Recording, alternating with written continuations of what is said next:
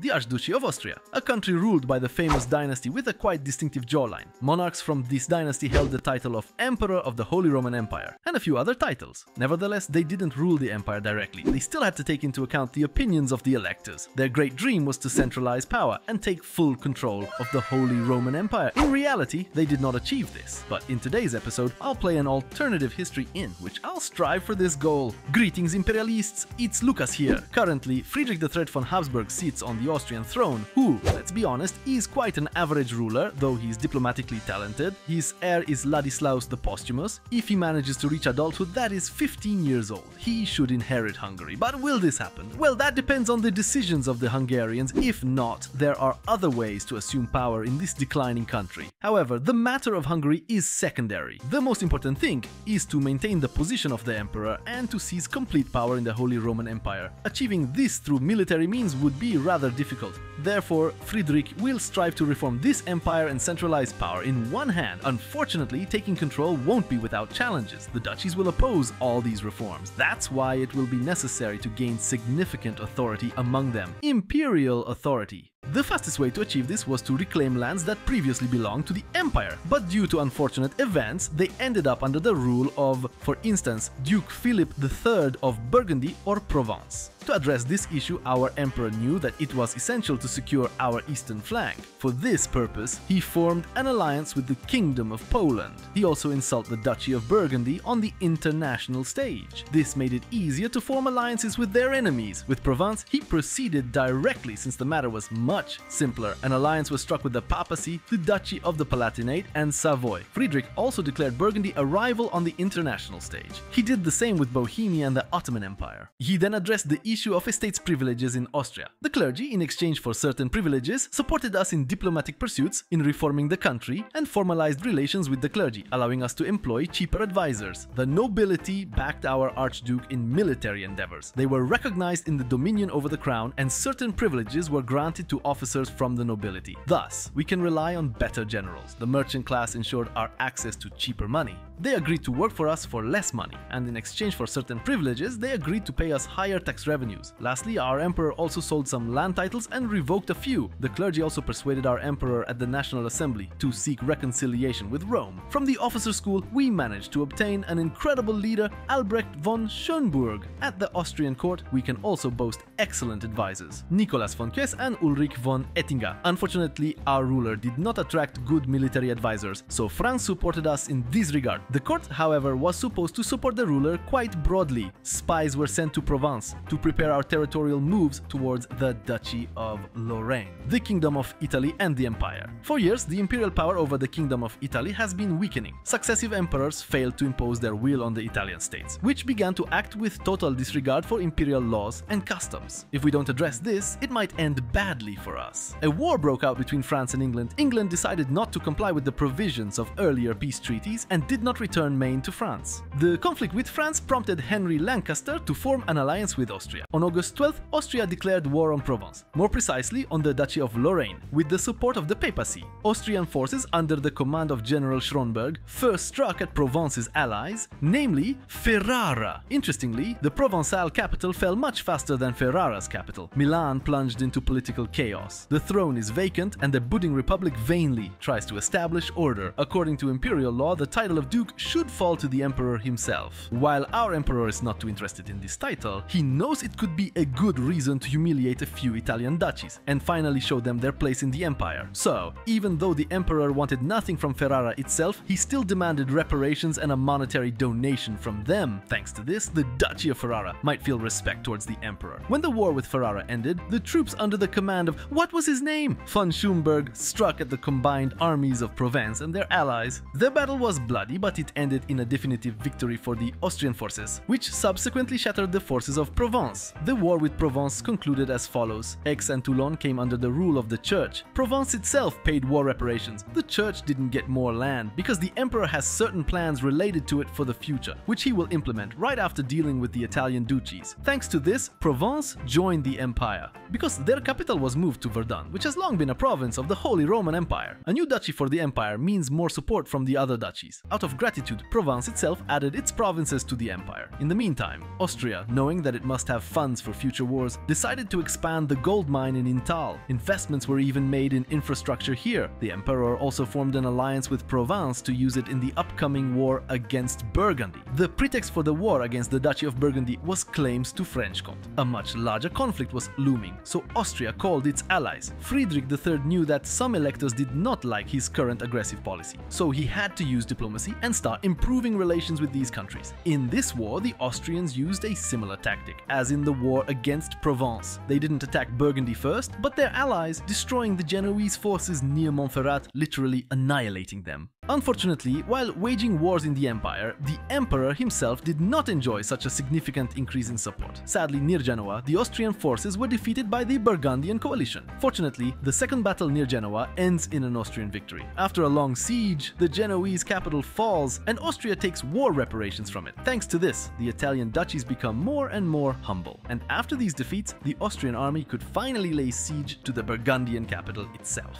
In the meantime, Austrian diplomacy worked hard to improve relations with the electors. Unfortunately, the Flemish company was totally defeated. I hope the Spanish army will take revenge. Well, not exactly. It must be admitted that Duke Philip is a really good commander. Following the fall of Western Burgundy, the Austrian army headed towards Dutch forts. Unfortunately, in Castile, the rebellion of the nobility is in full swing, which forced Castile to sign a white peace with France. Therefore, the emperor had no choice but to call another mercenary army. East Frisia joins the empire. In the meantime, news reaches us of the fall of the Ottoman Empire. Seriously, what's happening here at all? Naxos, Corfu, what? The war lasted just over 4 years and was really bloody. As a result of the war, Provence expanded by 2 provinces. Burgundy paid the empire very large reparations and released the Duchy of Picardy. An added bonus was that the empire expanded to include the Duchy of Burgundy. Duke Philip had no choice, seeing the might of the empire. In 1454, Austria, with the help of Poland, attacked the Kingdom of Bohemia. The aim of the war was to conquer the historic city of Prague, which could become a new center of power in the empire. If the emperor directly controlled a historic place like Prague, it could positively influence his majesty and imperial authority. In the meantime, the Duchy of Picardy joined the empire, probably afraid of the French monster. Our relative on the Hungarian throne suddenly died without an heir. I did nothing here. Don't look at me. It's rather tragic, but a great boon for us, because the Hungarian nobility chose Frederick III as the ruler of Hungary. Well, what can I do? Rumors had it that Frederick planned a secret war against Hungary to acquire the mines in Csonta. However, the Hungarian nobility foiled the plan in this regard. The Kingdom of Hungary itself joined the war against the Bohemia, and it won't last long because Prague has just been conquered. The war ended with a total Bohemia defeat.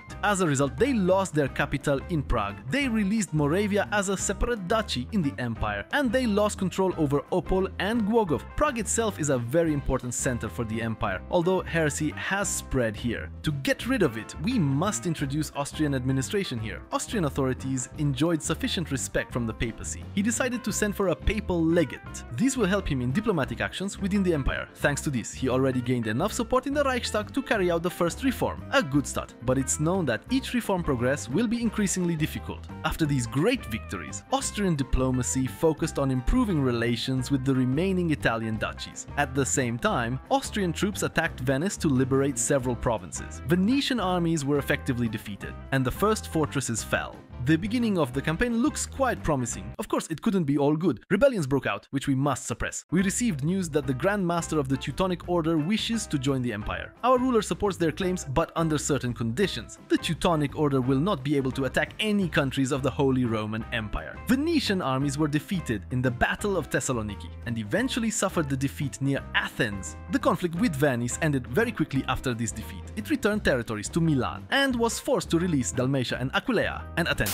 Now, how to convert the Bohemian capital? It is very important to do everything in the right order, because it is very difficult. There is a religious center here. First, we need to make a state here again. This will allow us to accept the Bohemian culture. As a result, we don't get a penalty for converting this province. We usually need at least 2 stability points, as it slightly increases the speed of conversion. Of course, we also need a religious advisor, so I'll be hunting for one now. We also need to reduce the penalty for the province's size, so unfortunately, we have to detach the state again, take away its development, which I needed to accept Czech culture, plus burn it. Then, we need to re-establish the state, but this time without double coring. But this province is usually worth it. At this point, we use the conversion edict and also take the edict with missionary strength and now we can convert the Czech capital. Of course, if you have an idea on how I could narratively justify all this, I'd be pleased. You can write it in the comments. Thus, the empire expanded to include the Teutonic Order. Unfortunately for us, not for long, as Gdansk was released. This will be quite peculiar. And sadly, another incident occurred shortly after, time to decide on the future of the Italian duchies. Emperor Frederick III decided to use imperial influences, even though he didn't have many, and convinced the Italian duchies to stay in the empire, but for a short time, only 30 years. He had a lot of political leverage to persuade the Italian duchies. He could bribe certain Italian countries. He could also bestow them with imperial grace or opt for a temporary alliance. And thanks to all these political actions, half a year later, the Italian duchies were convinced to stay in the empire and accept imperial rule. Thanks to this diplomatic feat and military genius, all of Christendom realizes the futility of opposing imperial rule. Long live the empire, and the emperor is enjoying increasing authority. Under the rule of our leader, the Renaissance was also introduced. On a cold December night in 1461, Frederick III von Habsburg decided to abdicate in favor of his son.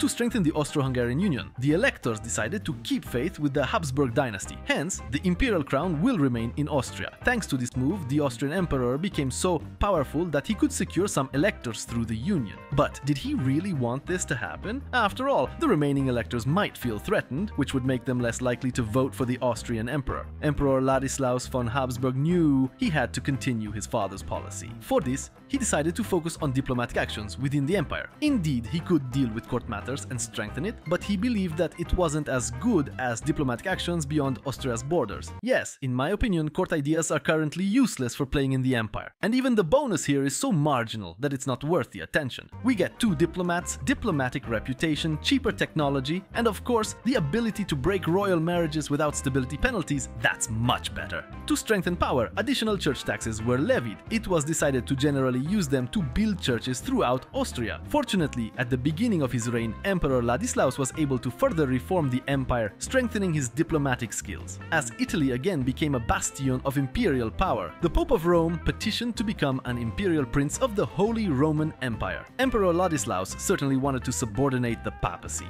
However, after a few years, Ladislaus decided to attack Bohemia and gain control over the country. He didn't expect any significant resistance here. Bohemia entered into a personal union with Austria, renounced their gold mine, and released Lusatia, which became another duchy within the empire. Yes, the emperor definitely controls Bohemia. Among the princes, however, there might be states wanting to challenge us. We cannot let their duchies grow too large. Indeed, some electors did not like the fact that Bohemia came under Austrian rule. Therefore, the elector title from Bohemia was usurped and passed on to Austria. As a result of all these actions, as well as possessing the historic place of Prague, the emperor enjoyed significant support among the princes, and his reputation kept rising. Since Aquileia didn't want to join the empire peacefully, it would join in another way. This became possible thanks to the Third Imperial Reform, which provides a reason for war to annex smaller duchies into the empire. An unexpected event occurred. A combined allied fleet sank the Venetian fleet. Perhaps they aren't such good sailors after all. This opened the way for the imperial army to Venice itself. Due to the recent wars, we managed to finally gather funds to rebuild the city center of Prague after its capture. In the meantime, between reforms, our ruler focused on annexing the smaller Balkan duchies into the empire. In the meantime, we also managed to seat a ruler from the Habsburg dynasty on the Polish throne, Jan IV Kazimierz. He could have been at least better.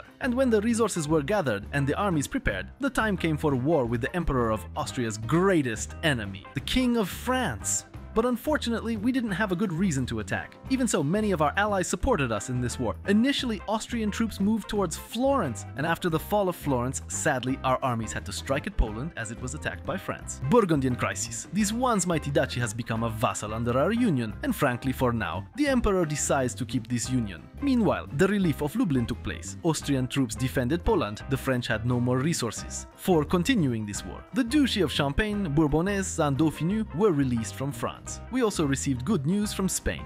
Given that Queen Isabella as de Trastamara had no heir, she decided that Enrique von Habsburg would become her successor. An agreement was also reached with the Poles. Thanks to this, parts of the Teutonic Order that belonged to the empire were returned to the order. The Habsburg dynasty now found itself on the thrones of 4 mighty states. Some countries perceived the emperor as weak and did not want to agree to his reforms concerning the centralization of power. He will simply need greater authority. And yes, this is a new modifier that was added, which I completely forgot about. And to not have it Austria itself must have about 2000 development. As you can see, I'm far from it. All imperial borders have also been secured. Everything that was once in the empire returned to the empire, and even the empire itself expanded significantly. The glory of the Habsburgs is growing. In 1509, a reform was carried out that limited the freedoms of imperial possessions so that they could no longer oppose the emperor, which means his authority grows even faster. The power is now so unshakable that we have just overthrown the elective monarchy within the empire. The electors will always vote for us, and I think the last victory in France convinced them of that. But unfortunately, right at our border, a heretical Protestant Reformation appeared. Surprisingly, the Pope defended them. However, this Reformation will not delay taking full power in the empire, especially when the monument in Prague was fully built. However, the emperor can't tolerate heresy, especially since we also have a pope after all.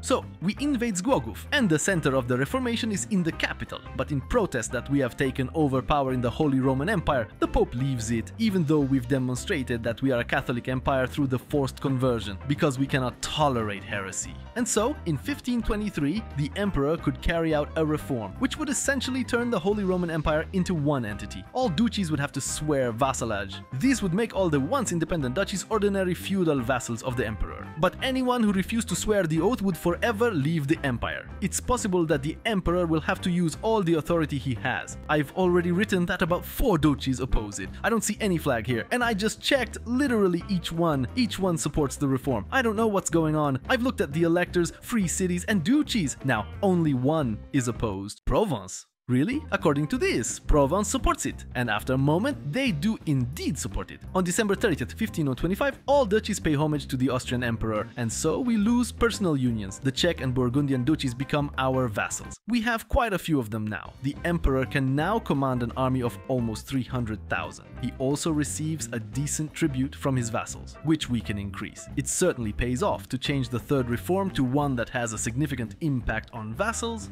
Between us, I'm honestly surprised. Usually, 300 gold was easily extracted, having the entire empire under your thumb, because literally these are my lands. And now the emperor has an important decision to make, whether he wants to rule with the empire composed of small duchies enjoying some autonomy but being absolutely obedient, or continue to consolidate the empire into one large European empire, which will now have many new opportunities for action, and the ideas of this state are truly formidable. And to you, dear viewer, I recommend this episode, where I show how to unite the Dutch duchies, the mighty Netherlands, then how to develop this country to threaten the major powers of Europe.